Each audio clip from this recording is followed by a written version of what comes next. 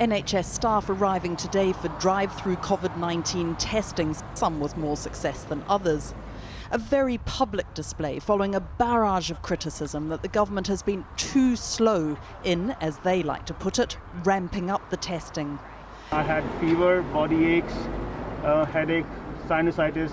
I couldn't get tested because I didn't get a letter. I was trying to get hold of employee well-being to get appointments, but the hotline is just impossible to get through. Newly back from his own bout of coronavirus, the Health Secretary said he had a new 5-point plan. The first pillar is swab testing in Public Health England labs and within the NHS in their hospitals. The second pillar is the creation of a brand new swab testing capacity delivered by commercial partners. The third pillar is blood tests. Now, blood tests are designed to tell whether people have had the virus and are now immune. The fourth pillar is surveillance. We're conducting some of the biggest surveys in the world to find out what proportion of the population already have the virus. Just as our top-end manufacturers have joined up the national effort to build ventilators, so the pharmaceutical companies will do the same for testing. Put together, this could see 100,000 tests by the end of April, he said. Mr. Hancock himself has already been tested. Can you just tell us why you got the test and why the general public and many frontline staff didn't? There's a clear protocol that's been set out by the Chief Medical Officer for who should get tests. And the decision was that those who are in senior decision-making positions, as well as those who are in the critical jobs on the front line, need to get those tests. So, for instance, I think it's quite right that the Prime Minister was tested and I was tested, and we need to roll that out now to have as many people as possible get those tests. There has been confusion, mixed messaging and changes of policy in the past few weeks. This was an attempt to clear this up. The message from the Chief Scientific Advisor has consistently been that a bad test is worse than no test. But even the current hospital tests, called PCR, done by swabbing up the nose and the back of the throat, are coming back negative when it is clear the patient has the virus. And the doctor, when I was put onto a ward the following day, warned me that it might come back negative, and if it did, he wouldn't necessarily, in fact, he certainly wouldn't believe it. So, and then that turned out to be the case. The test did come back negative, and the way I knew that was because they came back again to put the long Q-tips down the back of my throat and up into my mind. So they did it again, and then I gathered the following day that it had not worked because they came and took me for a CT scan and looked at my lungs. So today's promise of 100,000 tests a day by the end of the month, including with self-testing kits, will not translate into that many patients. And with this still weeks away, the issue of personal protective equipment, or PPE, remains critical. Tonight, after nearly a week's delay, the guidance on PPE was updated to say that anyone working within 2 metres of a suspected or confirmed coronavirus patient should wear an apron, gloves, surgical mask and eye protection.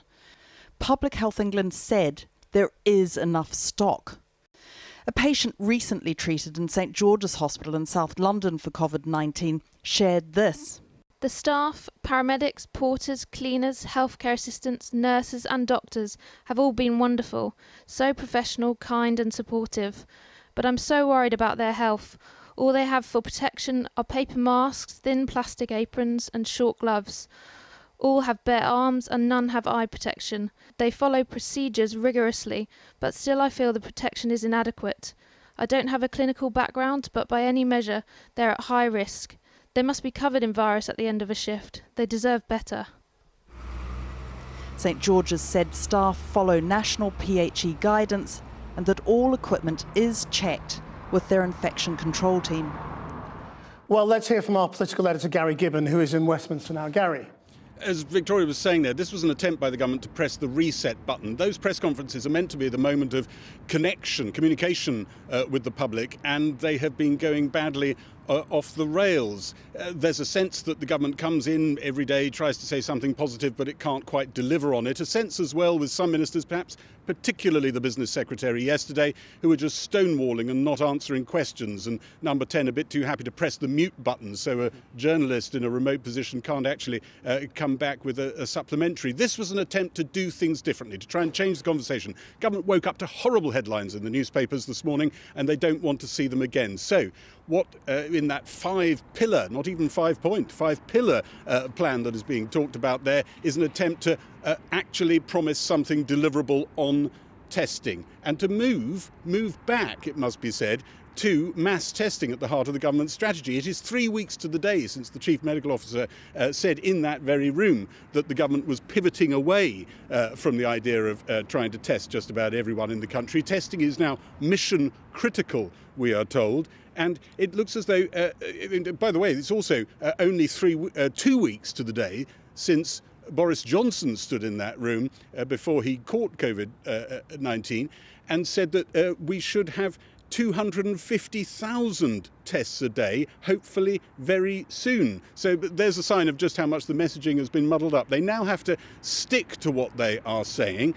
And what they are saying as well could lead us to all sorts of things like immunity certificates, which were touched on there, which could be part of the way out of all of this, but also part of the way to a new politics. Just one other thing in terms of the new politics, particularly on money. The Health Secretary there said that he would write off 13.5 billion of NHS trusts debt in there. That is an enormous amount of money. It's the sort of thing a Chancellor agonises over ages in advance of a budget and then probably doesn't do. In a stroke of a pen it has been done here. It is a sign of just how extraordinary these times are and just how willing the government is to pile on debt tomorrow to deal with the crisis today. Thanks, Gary. Well, Channel 4 News has been speaking to NHS workers who are caring for people with COVID-19. Our health and social care correspondent Victoria MacDonald is here. Victoria. Yes, the amazing NHS staff in England's intensive care units gave us a snapshot of what NHS workers on the front line are facing across the country. At the Royal Free in London, NHS staff are being pushed beyond their normal limits. One frontline worker told us intensive care currently has 59 patients with 56 confirmed COVID cases and a further 3 patients likely positive. They said COVID patients, positive patients needing intensive care are being looked after in the surgical high dependency unit, theatre recovery, spare recovery, and actually in the operating theatres. The ICU team has been intubating 3 to 5 patients every 12 hours for the past few days. They just keep coming, we were told. Now, over at the Royal Berkshire in Reading, one intensive care consultant praised their colleagues' team spirit. The doctor explained that their rate-limiting step has trained staff and that while equipment is tight, they are coping so far and have escalation plans to take to at least 80 ventilated beds. For hospitals in the east of England, the tsunami of coronavirus patients we're hearing about in London has yet to arrive. One doctor at Addenbrooke's in Cambridge said their hospital still has ITU capacity, but the number of patients are increasing rapidly. The hospital has emptied a large number of wards and are filling these up progressively with COVID-positive patients, and that they will start to flip specialty wards to COVID-positive moving forwards. The Midlands has the second largest number of confirmed coronavirus cases in England after London, and NHS staff are feeling the strain. One frontline worker at the Royal Derby Hospital said that they could potentially scale up to 90 patients on ventilators if staff aren't sick and are skilled up rapidly. But they said that shortages of personal protective equipment meant staff were often working on a 4 to 6 hour end of supply horizon with increasing numbers of patients. And finally, in Yorkshire, we're hearing that it feels like the calm before the storm. One doctor at York Hospital told us it's not really hit yet. We've got 7 ICU patients, which is well within our normal capacity. We're expecting it to go up within the next week. The only concern is that the hospital could run out of oxygen. They added that they're unable right now to get any more ventilators or CPAP machines. And if you are an NHS worker and would like to share your experiences on or off the record, you can get in touch with us by email, frontlinestories@itn.co.uk, or on social media, that obviously would be on the record, using the hashtag #FrontlineStories. Now, earlier I spoke to the World Health Organization's Special Envoy for the response to COVID-19, Dr. David Nabarro, and I started by asking him, across the globe, how's the world doing? China has shown how to contain outbreaks of this virus, though they've got some new ones starting, so they're having to be very active. South Korea the same, Singapore the same, Hong Kong the same, and indeed we're seeing similar good work in parts of Europe, in Germany we believe, and so on. But there are other countries in Europe and North America where the response has been a little bit slower at the beginning, and that's meant that there are very large outbreaks underway. And where is Britain in that? Is it one of the countries you're talking about in Europe where the response was slow? Well, slow is a tricky word to use. I did say slower. The thing that happened in Britain was that getting organised to be able to contain these outbreaks as soon as they started was slightly hampered because there were uncertainties as to what the best strategy to use. At the beginning, there was uncertainty about exactly how to treat it. Now, of course, the whole of Britain is on high alert, but at the same time, we've got some quite large outbreaks developing. And test was the message from the World Health Organization. Is that still the message? The virus doesn't really live outside people. It's inside, it's in the chest, and it's coughed out in little droplets and then spreads from one person to the other. So the way you find the virus is to take swabs out of people's noses and you see whether or not they're carrying the virus. And testing is key if you're going to do that. If you can't test, then you don't know what's going on. If you can't test your health workers, it's hard also to reassure them that they're able to work. So testing is important, and the countries that seem to have found it possible to get on top of the disease quickly have used testing as a major part of their strategy. There is some scepticism around the world about the Chinese reporting of its figures. Do you believe everything the Chinese told you? Do you think they were completely open and frank? Well, all I can say is that when the World Health Organization team visited China between the 16th and 24th of February, they were allowed to go where they want, talk to who they want, and they got enormous amounts of data. Okay, so some countries can't explain exactly what the figures are, and there are questions about it for every country, not just China. But I want to stress that in our opinion, what we got from China was a pretty good account of what they'd done. Well, I mean, if some countries around the world were slower, as you put it, to react, I mean, do you think perhaps that the World Health Organization has some responsibility for that? I want to stress to everybody that when you're dealing with a problem that is expanding exponentially, when you look back, you will always say we should have done more quicker. I had that in Ebola when I worked on Ebola. And so I'm absolutely, totally accepting that there will be questions asked. And I say to everybody, yes, people like myself, we stand ready to be called to account. We expect to be called to account, that's right.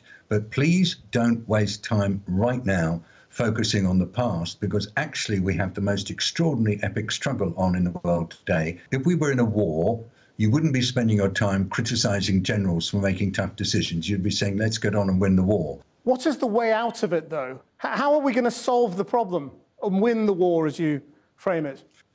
Winning the war will take us to a new steady state where we will still have this particular virus lurking in many populations. And what we have to do is to have defences in every community. Does it mean that vulnerable people will be locked down until there's a vaccine? No, I don't think so. Well, number one, don't assume that there will be a vaccine in any particular timescale. Most people are saying there won't be a vaccine available, efficacious and safe for everybody for at least 18 months. But what it does mean is that vulnerable people will need to be careful, and we must invest in public health. It's no good trying to do this kind of thing without strong public health capacity in the community, just as we've also got to make sure that our hospitals are equipped to deal with this kind of problem. David Nabarro, thank you very much indeed. There were more signs today of the very large number of workers who will be temporarily laid off with their pay subsidised by the government. British Airways and Nissan have both announced today that they are furloughing tens of thousands of workers on 80% salaries. Operations of both companies have come to a standstill under the lockdown. Our political editor Gary Gibbon has this report. British Airways has told its staff it's going to furlough around 30,000 workers on 80% pay, up to the end of May. Nissan has also announced that it will be furloughing most of its 6,000 workforce in the northeast on 80% of pay, at least to the end of this month. The news comes as a survey of businesses suggested many more than the Treasury originally estimated are going to do the same. A lot of businesses are going to be taking advantage of the furlough scheme over the coming days and weeks. Almost 1 in 5 businesses saying that they would furlough all of their employees, and indeed another significant number saying to us that they would furlough most of their employees. Lunchtime today, the centre of Manchester. The government has announced that the shutdown of shops and businesses propelled just under 1 million people to apply for universal credit in the last 2 weeks. Not all of them will have been seeking unemployment benefit, but many were. In the financial crisis, unemployment actually rose far less than we expected, despite being a very deep recession.